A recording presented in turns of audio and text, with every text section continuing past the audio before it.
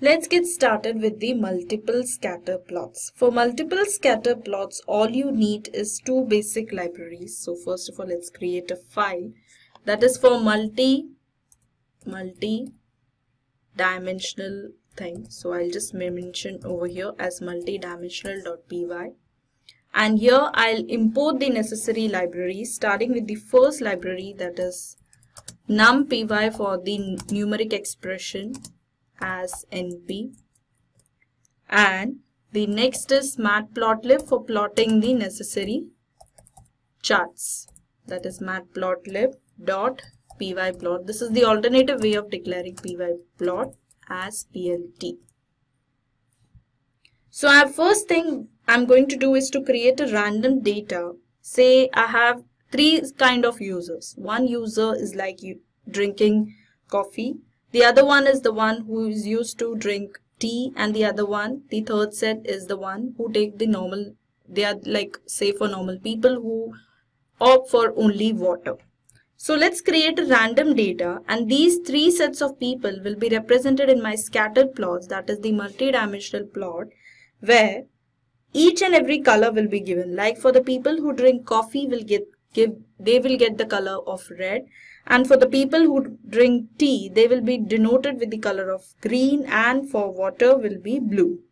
So let's start creating the data. So this is create data, starting with n equals 60 and g1 equals value as 0.6 plus 0.6 into np.random.ran data, that is n, and after that we have the next value to be represented, which is np.random.ran. So it's like getting the random values of n values. So that is n is like the total scattered plot should sum up to 60 points. The next is g2. Here the calculation is slightly different. It will take a value in this way, that is g2 equals 0.4 plus 0.3. So it will take, say for example, 30% of the random data. np.random.ran of n, and the next point is taking 0.5%. So this is for getting plot of the y-axis. np.random.ran, and this will be plotted over here. So g2 is for the people who drink tea, g1 is for the people, it's for the number of count who drink coffee, and after that comes g3, which equals the value as 0.3, here it will be represented as 0.3 into np.random.ran value of n, and the next value will be 0.3 into np.random.ran value of n.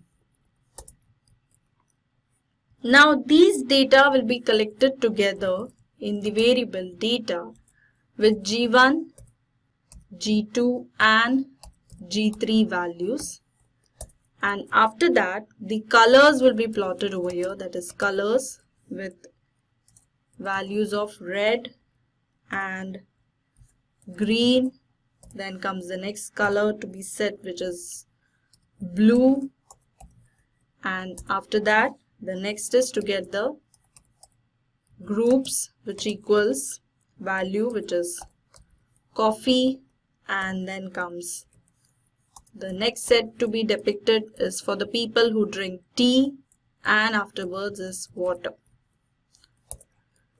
So after this, let's create the plot. So creating a plot is being done over here in this section, starting with the figure which is represented over here equals plt dot figure, and the value will be taken here inside a variable ax, which plots for the plot value of x-axis, which is figure dot add underscore subplot with the plot values 1, 1, 1, axis bg is represented over here.